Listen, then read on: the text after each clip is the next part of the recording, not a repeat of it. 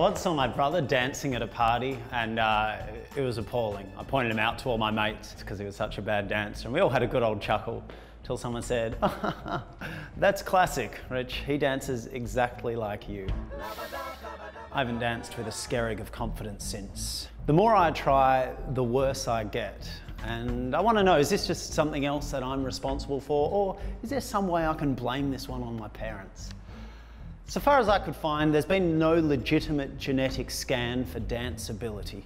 Maybe it's not at the forefront of scientific research. More likely there's some lab somewhere filled with scientists trying to find the gene for moonwalking so they can implant it in themselves.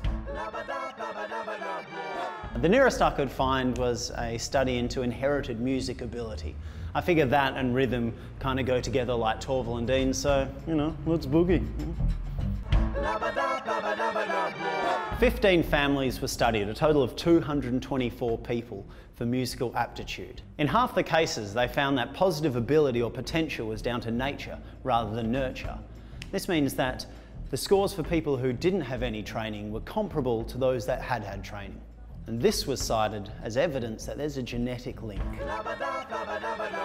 It's also suggested that there's a genetic sequence responsible for converting the tremors of hair cells into neural signals. If true, this means that maybe the physical way we hear music is influenced by our mums and dads. Perhaps. Yeah, the kid is getting groovy.